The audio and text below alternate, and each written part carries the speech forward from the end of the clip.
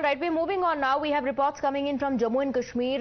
NIA raids are currently underway in Pulwama, Kulgam and Bandipore districts of Kashmir. So further details are now emerging as well of the raids that are taking place. These are the visuals that are coming in, live visuals coming in of the raids that are currently underway in north and south of Kashmir. Remember, the National Investigative Agency has taken up raids across several places in Jammu and Kashmir looking at terror funding that is coming in from across the border. We in fact have Suhail joining us live with more details on the raids underway. Yes, Suhail.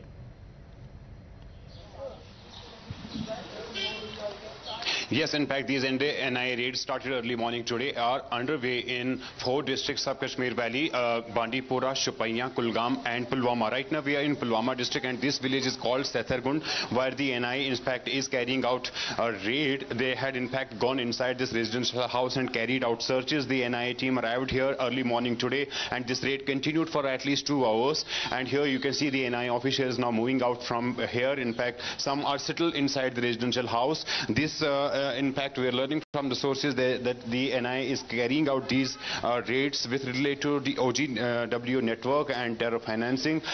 In fact, during these raids, NIA had seized documents and other technical evidences, be it mobile phones and other devices. You can see here the mobile phones being seized by the NIA team and taken away. The NIA had this particular team had come early morning today and carried out these searches. Similar raids are also taking place in Shopaiyan, Kulgam and Bandipore. There the NIA teams are also in fact searching residential houses.